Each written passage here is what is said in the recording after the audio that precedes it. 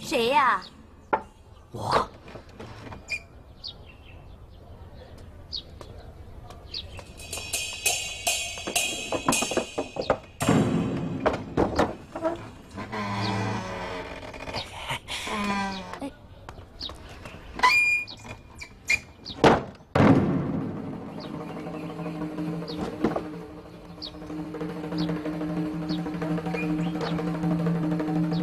千万不可放跑了这只苍蝇。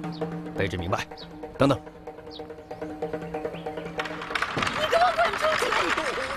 真打呀！出去，走啊！你走啊！你这个臭小娘们儿！你走，快走！走啊！你这个臭娘们儿！你等着瞧你！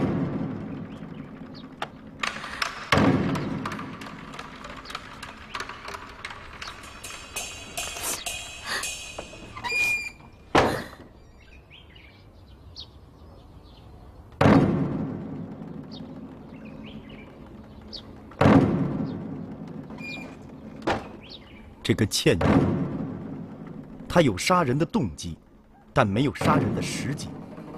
我说的对了。嗯。如果说此案另有帮凶的话，那么守候了几日，浮出水面的居然是那个旧货店的老板贾仁。你说什么？我那是几件破家具，那是祖传传下来的上等的好红木。你就给我这么点钱？你含着谁呢你？拿！哎，我说李相公。 咱刚才在门里可是银货2清了，啊！您这一出门就反悔，这不符合做生意的规矩。我不卖了，行了吧？哎，你把东西给我搬回去。这个旧货店的老板贾仁经常进出李府去收购旧家具，那么他认识倩娘是顺理成章的。英国，那你说这个贾仁这么贪心的人，有没有可能为了300两银子而去杀人呢？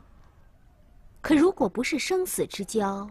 那何氏是不可能把杀人这么重要的事情交给贾仁的，除非他们2个人有生死之情。大娘子，这事儿闹的让您受委屈了。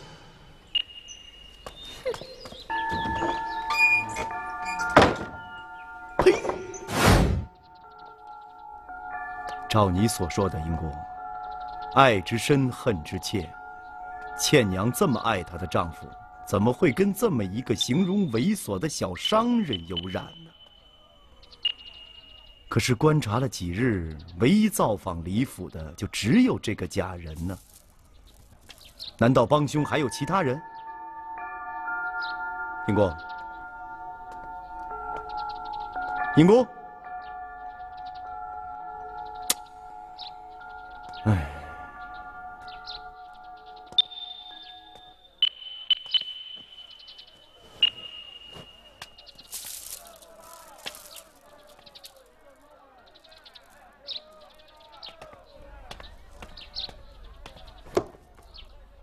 大人，泡泡脚吧。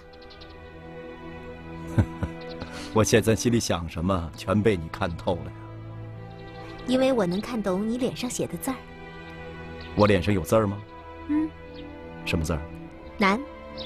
我脸上有难字儿吗？对呀，你呀，每次遇到案子解不开的时候，脸上都会出现这个字儿。哎，怎么才能把这个字儿抹掉啊？泡脚啊。 对，泡脚。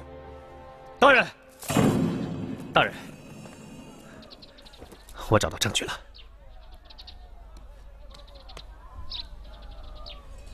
这是什么？这就是倩娘谋杀亲夫的证据。小女居然留在了家中，可我看她心神不定的。哎，那第2天都懒得去梳理头发呀。 还把晚发的一只玉簪不知丢他了哪儿？从何处得来？我已经把贾仁带回衙，正在前厅候审呢。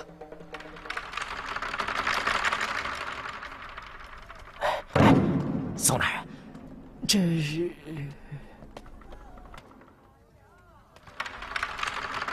怎么样？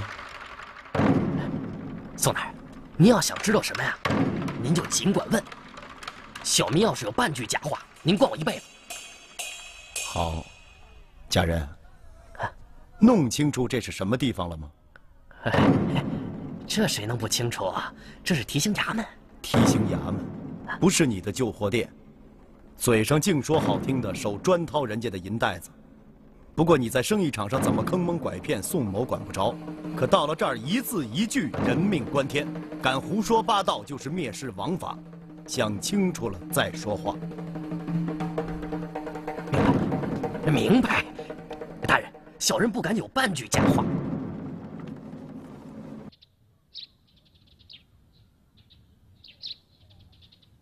你说什么？礼堂当夜是跟你一起喝的酒。嗨，一滴水滴进油瓶里，谁让我运气这么好，碰上了呢？怎么碰上的？那天也就是刚过2更，我洗了脚啊，准备睡了。往日我那洗脚水啊，都是泼在门口，那天那么一泼，巧了，泼出一个人来。你，嘿，这谁呀？这么缺德啊！闻人身上泼脏水啊！你出来！哎呦，礼堂兄弟，老贾呀！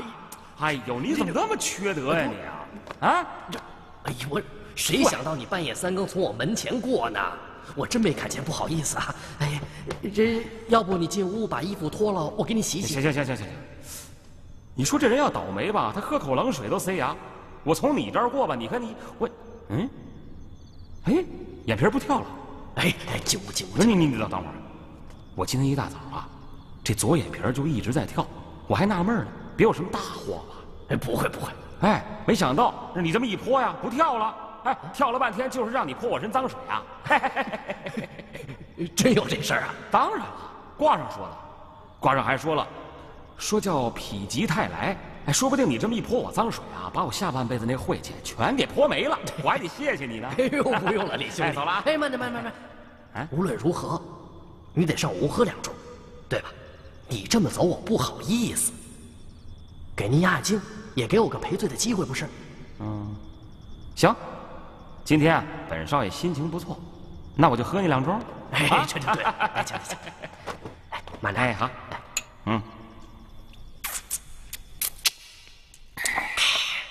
吃菜。我说啊，李相公。你家里那些祖传的，长期不用啊，就发霉长毛了，这不可惜了吗？你要是肯出让的话，咱们这价钱还可以上。哎呀，我就说嘛，你肯定是舍不得这顿酒菜。哎呦，原来是惦记着我这点事儿。哎呀，我这不也是好心好意吗？我跟你说啊，贾老板，你就别做梦了。我李某可不是以前那个败家子了。明天开始，我就去张罗我的酒馆，我来个日进斗金，让你看看。哎呦，你吹牛不吹牛啊你？你当开个酒馆那么容易呢？那得需要不少的本钱，你有吗？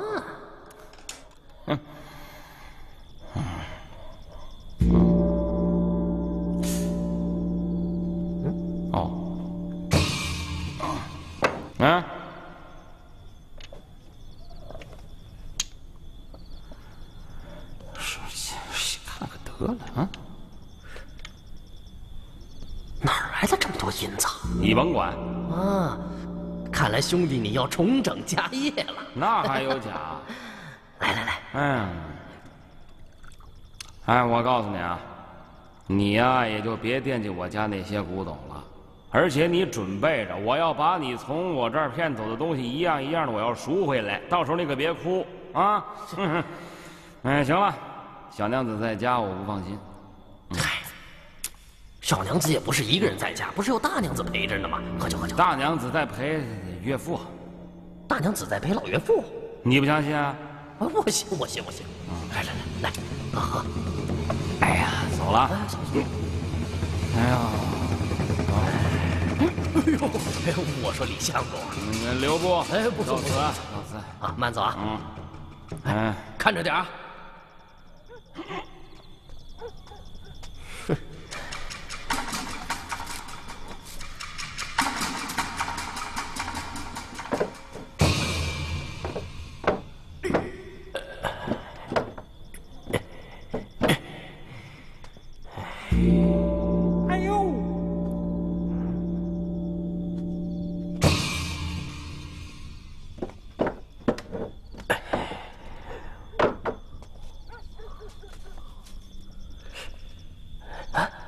这不是厉家大夫人吗？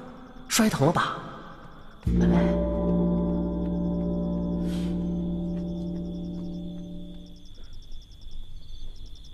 这么晚了，这是……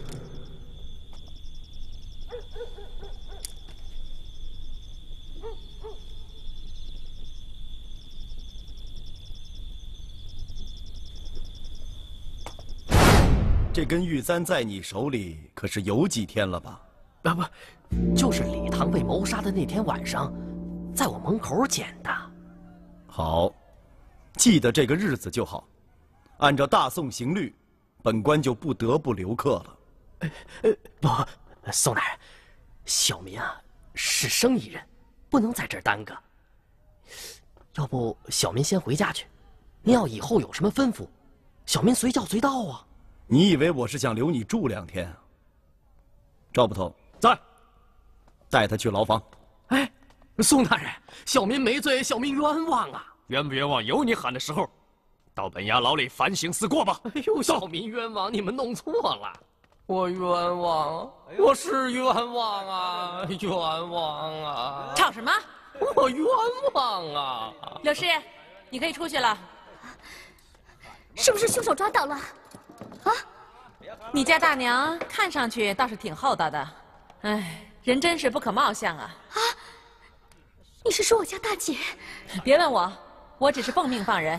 走吧，走啊！哎，李家娘子，李家娘子，你看，你出去了，我倒进来了，这叫什么事儿啊？这是不是他？啊！是不是他杀了我家相公？不是，哎，是不是你杀了我家相公？真不是，是不是你？不是，他倒是知道些大娘的事。哎，李家娘子，其实你出去啊，还多亏了我呢，真的。你给我闭嘴！哎呦，是这样。称什么公摆什么好啊？我们大人一开始就没把他当坏人，他从这儿出去啊，哼，有你什么事儿啊？哎呦，你说我帮宋大人破了案了，结果把我给抓进来了，这叫什么事儿？什么王法呀？哎呦，我冤呐，我冤枉死了！哎呦，我冤呐，冤死我了！哎呀，快点！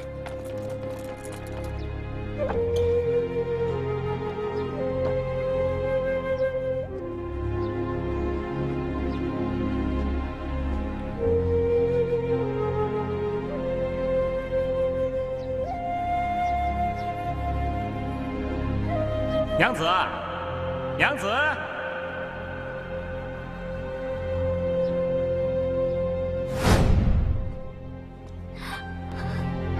娘子，相公，别动，坐这，注意身子啊！这怎么了？没什么，你读书读累了，我去给你弄点吃的。你哭了，怎么回事？我又来红了。啊？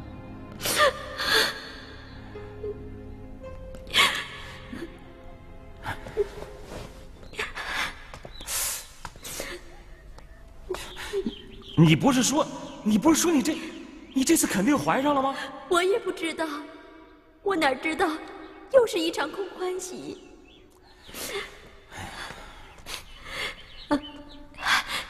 相公，相公，我对不起你，我对不起李家。不是你对不起李家，是我对不起李家。不孝有三，无后为大，啊！我怎么能对得起我的列祖列宗啊？你让开，让！相公，既然我不能为李家传宗接代，你就算把我给休了，我也不会怨你的。说什么傻话呢？哎，你说我李家也是啊，这祖上也没做什么缺德事儿，怎么到我这儿就断了烟火呢？都怪我。哎，行了，咱们还年轻，今后肯定能还上，啊！可是你我成婚都4载了，莫非此生真的不能？别说丧气话了。别说4载了，就是再等4载又有何妨？啊？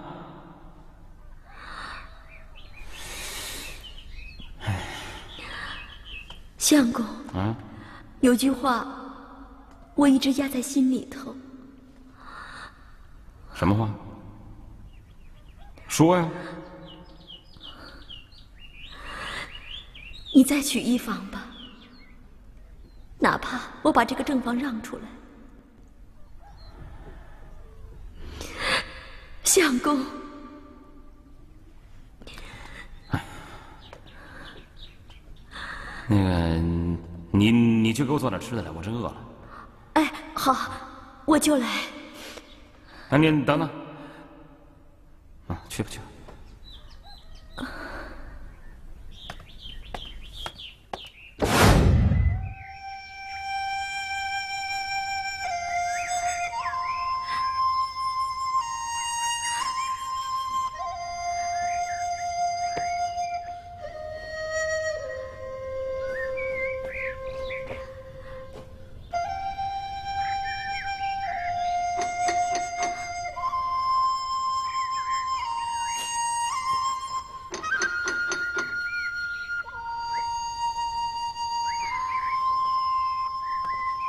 走吧。提刑衙门要缉拿我归案，这是为什么？提刑衙门为什么缉拿你，你自己应该最清楚。可是我一点都不清楚啊！难道你们怀疑是我谋害了亲夫吗？但愿你能向大人证明你自己的清白。你们凭什么这样冤枉我？听说你对令尊大人给你错配的婚姻早有怨言。半年前，李唐娶了柳氏到了你家，你们夫妻的情分名存实亡，你对丈夫早已怨恨在心。我对丈夫偶有怨言不假，可是我从来没有真正恨过他。丈夫虽然娶了2房，可是我一点都没有记恨，因为我对李家有愧。对，你不会生育，而柳氏到了李家不到半年就怀有了身孕。李唐对柳氏是百般的宠爱，使你失尽了在李家做主妇的尊严。你很清楚，柳氏生下那个孩子之后，这将对你意味着什么？就算我记恨柳氏，可是我为什么要谋害我的丈夫呢？你不仅仅是想要杀害忘恩负义的丈夫，你还要嫁祸于使你失尽宠爱的柳氏，这叫一石二鸟。走吧。你也是个女人嘛！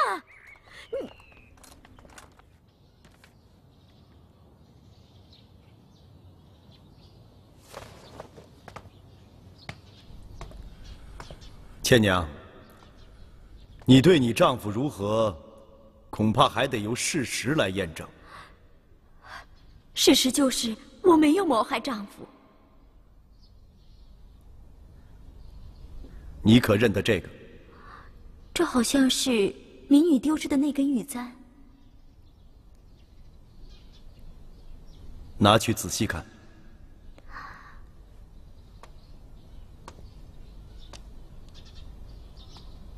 大人，这的确是民女丢失的那根玉簪，可是我记得丢在了娘家，怎么会在大人手上呢？这正是本官想要问你的呀。你说这根玉簪丢失在你娘家，那为什么有人在案发当夜离作案地点不远的地方会捡到它？不，这不可能啊！家父遇害的那天晚上，我被父亲留在了娘家。第2天早上起来，我才发现玉簪不见了。我还以为让老鼠叼走了。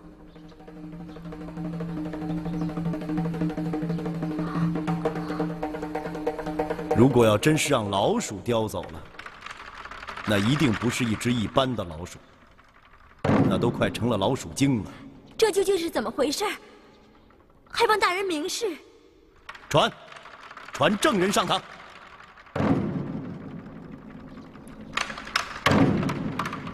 跪下！啊，是你！小民叩见宋大人。家人，你可认得此物？认识，这是小民在礼堂被谋杀的当晚，在我家门口捡的。如何捡的？从实说来。是这样，小民本想把这根玉簪还给李家大娘，可李家大娘走得很快，没等我喊她，她就不见踪影了。啊，你胡说！我没胡说！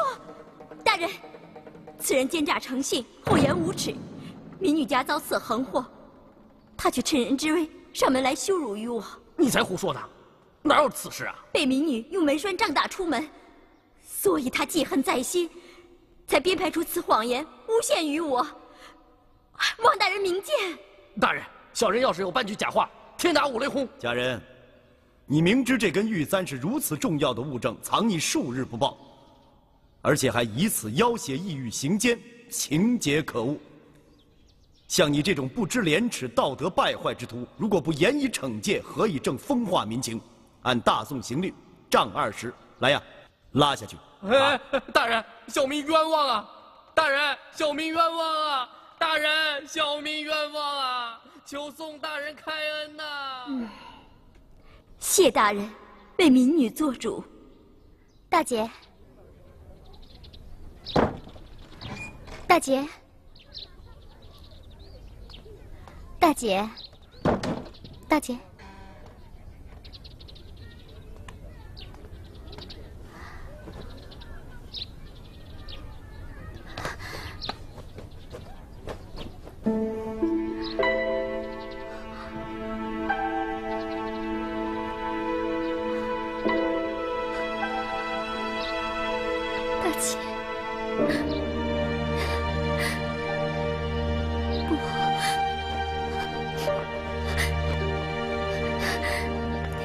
惩治假人和你涉嫌杀人，这是两回事，不可做同论。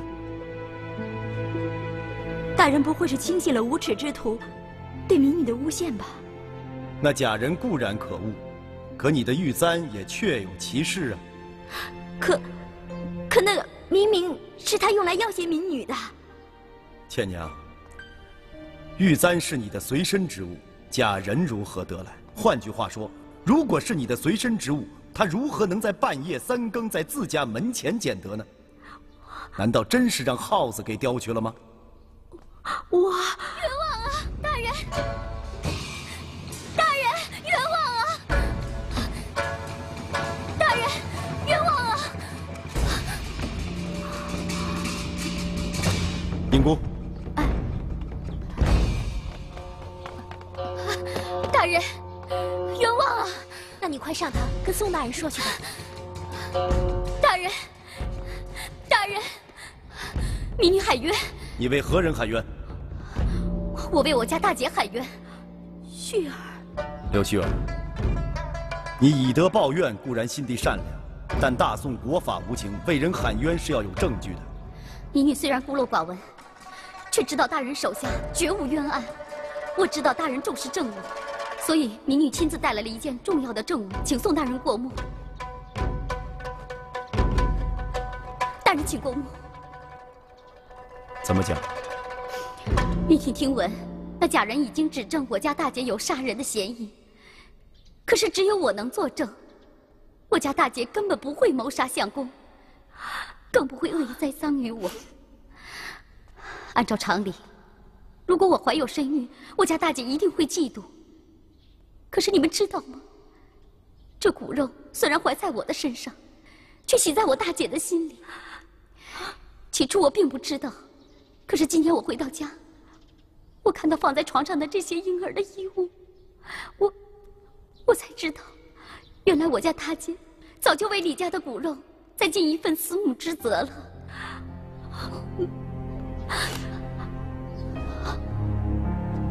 我们家大姐虽然不会生育，但是看在她一针一线为李家的骨肉缝制衣衫的份上，谁能说我家大姐会谋害亲夫，会栽赃于我呢？宋大人，请你明鉴呀！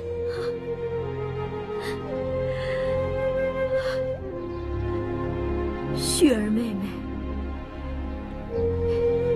起初我还怀疑这是你做的。大姐，事出有因，来得太突然，我不会怪你的。薰儿妹妹，这几天我一直牵挂着你，我就想，这件事情怎么都不会是你做的。我正想找宋大人。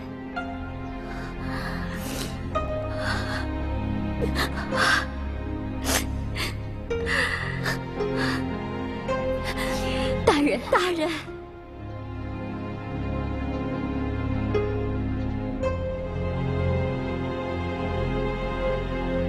来呀，退堂吧。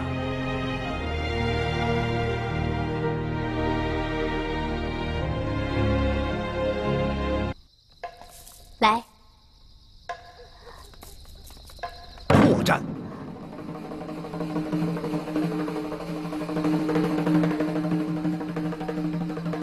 大人，英国，如果倩娘用这把刀栽赃的话，那她完全可以直接用这把刀杀人，何必再找一把剔骨尖刀？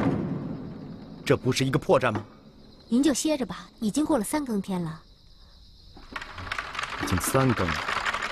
是啊，我做了几样小菜，这会儿叫捕头大哥来陪你喝酒，聊聊天。来。哎，那天柳氏说，李唐是4更天回家的，那假人捡到玉簪，大概也就是这会儿。去，带上倩娘，我们去甲记救火店。去假人的救火店？对，我们去解开这个玉簪之谜。哎呦！那个骚娘们的一脚我都没碰着，白挨了20大板，我他妈怎么那么倒霉呀！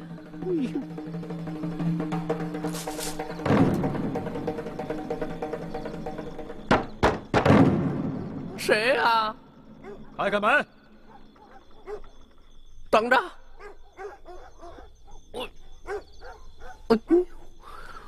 哎呦，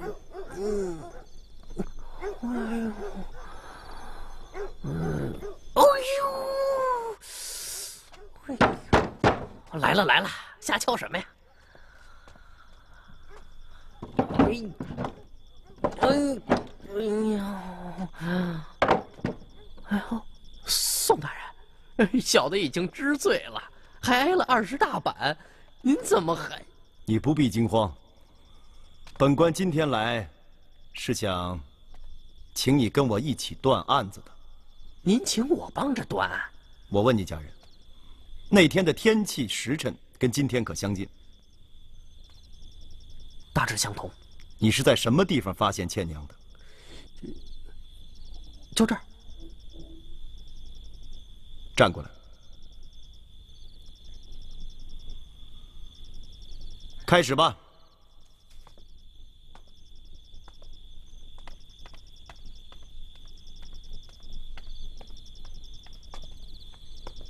你看清楚过去那人的面目了吗？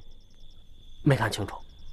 既然气候与时辰大致相近，又是同样的距离，为什么那天能认清倩娘，今天谁也认不清了呢？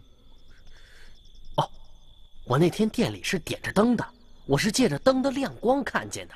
那就把灯点上，千万不要放错了地方。哎。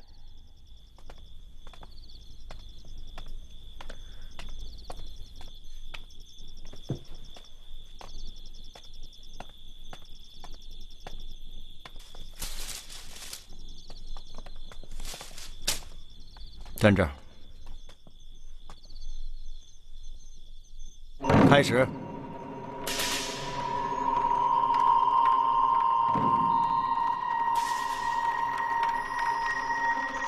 看清楚了吗？哎，看清楚了，是个姑娘。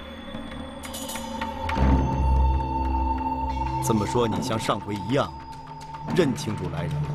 那是看清楚了，要不我不是冤枉好人了吗？不对，那天你分明跟我说是先关门，然后听到了脚步声之后再去开门，才发现倩娘的。对，大人您记性真好。那就按上回一样给我复试一遍。是。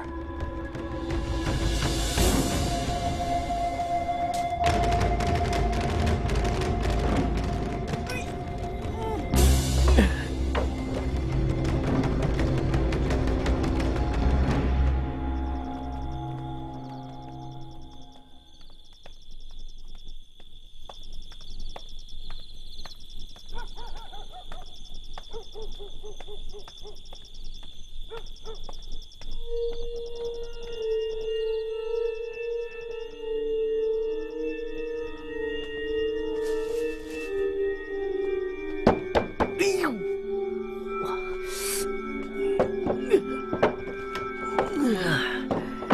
你为什么不开门呢？你的人走过去了？当然走过去了。哦，我上次啊是先听到脚步声，我以为李唐又回来了，我急忙就去把门打开，一看呢是何氏。你们的人走过去，我一点脚步声也没听见。脚步声？对啊。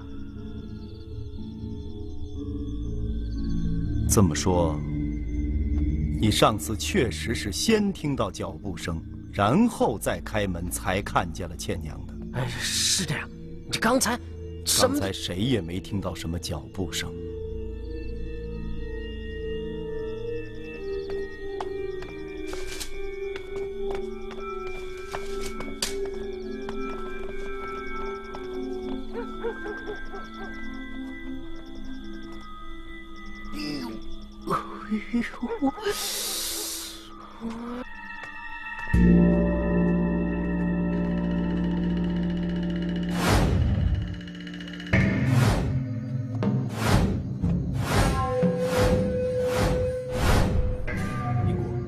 泡脚。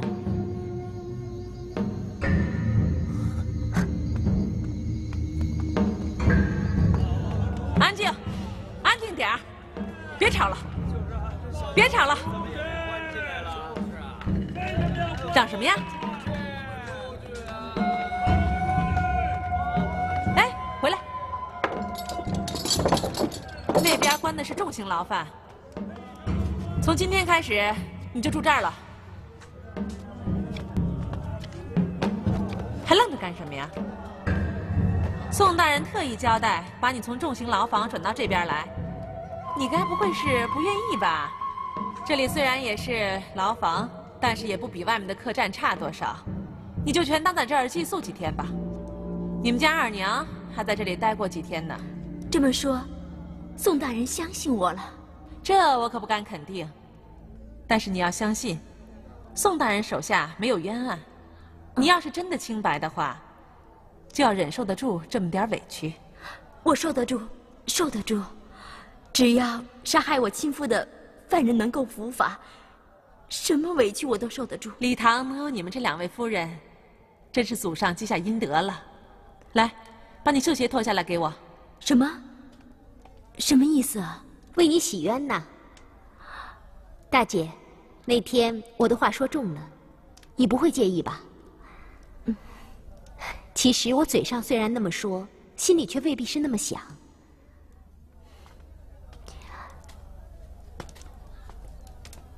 你知道吗？宋大人办案的时候，常常会做出种种的假设，然后呢，再根据证据去伪存真。当时我们就是根据种种的迹象，对你做出了涉嫌的假设。姑娘这么一说，我懂了。我不会怪你的。太好了，快把绣鞋脱给我吧，宋大人还等着呢。来，哎，对了，大姐，说起来我还得谢谢你。谢我什么？你让我懂得了什么是妇德。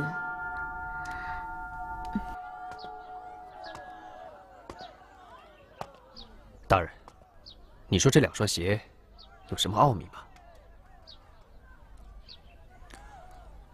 英姑啊，你要是看出什么来了，就给我们讲讲。大人面前我可不敢乱说话。哎，大人让你说你就说，还卖什么关子？甭听他的，说。那我就班门弄斧了。说。请看这双大鞋，底厚而坚硬，穿在男人的脚上，走在石板路上，其声必然是铿锵有力；而这双绣鞋底薄质软，穿在女人脚上，走在路上，其声必定是轻的。大人，那天贾人是先听到脚步声，然后开门看到的是倩娘本人。可是今天我们让倩娘穿着这双绣鞋走过贾人门前的时候，贾人却没有听到声音。这说明什么？这说明那天走过贾人门前的并不是倩娘本人。啊？那贾人看到的是有人装扮的倩娘？不仅如此，假扮倩娘的还应该是双大脚。男的。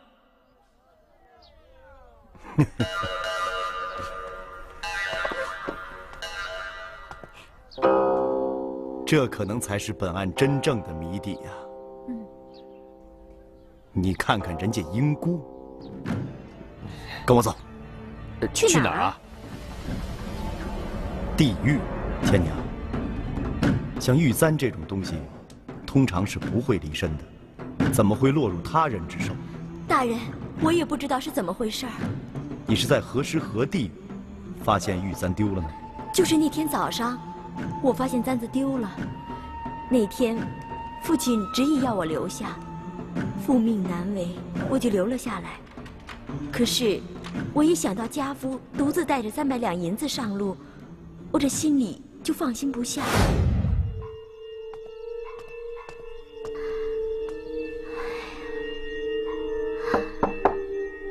谁？天儿，是我。父亲。哎。坐。父亲，这么晚了，您怎么还没有睡下？哎呀，我早就睡了。半夜醒来，我看见你房中还有光，啊，我是惦记着你哪儿不舒服。多谢父亲，女儿正要睡下。就别瞒着我了。我虽然呢，上了点年纪，可你那点心思，我还能猜得着啊？你是我强留下来多住几日，你心中不快，老惦记着你那个宝贝丈夫是吧？要怪啊，就怪你那个没出息的丈夫，净惦记着家中的小妾，急急忙忙连夜的就要赶回去。要是啊，他多住一夜，明儿一早你们便走，也省得咱们父女俩替他操心了。父亲，这也怨不得他。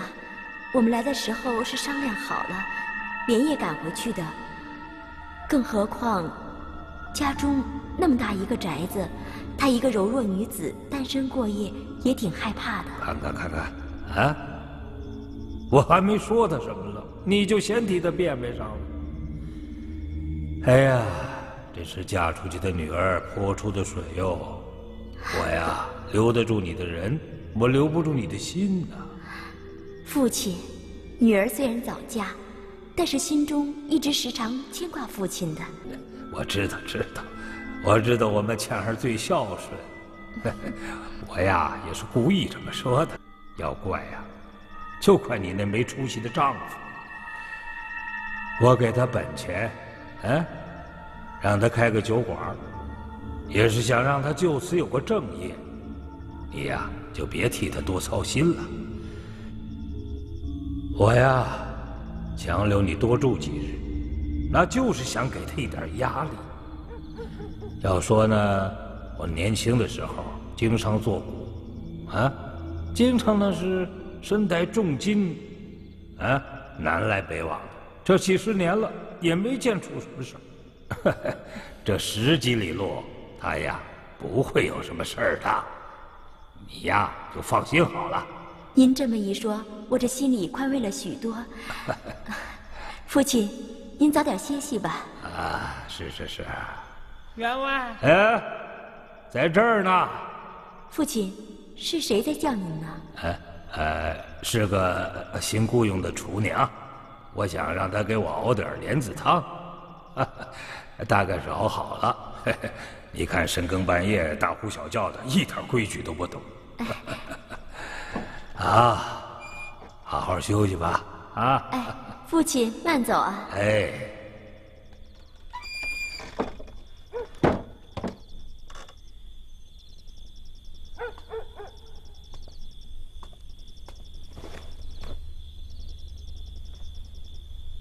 倩儿，父亲。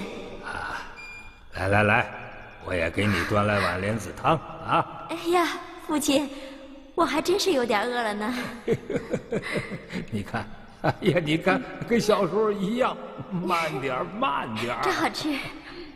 好，吃完了就睡啊。多谢父亲。父亲慢走。